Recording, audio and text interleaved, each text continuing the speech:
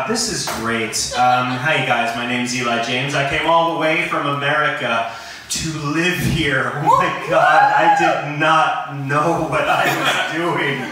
Oh my God, why to move to the United Kingdom at this moment in history? Whew, it's a little scary out there. I had moved over for a relationship. Love clouded my thinking. I didn't know I was being lured into entering a failed state. It's a little scary, and I mean no offense by this. I feel like I moved to a second world country. You know what I mean? Like, it's definitely not the third, but it sure as hell doesn't feel like the first. You know what I mean? Like, everyone's walking around looking very scared. There's no ambulances, there's no nurses, there's no fruit and veg.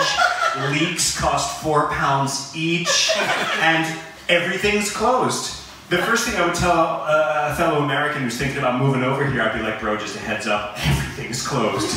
Very little is open.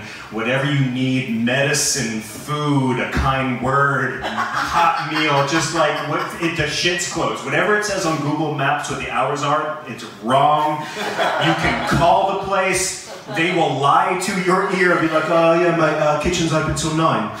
It's not true. You will get there and have your feelings crushed. It is just whatever you need for the next 3 years. I say bring it with you.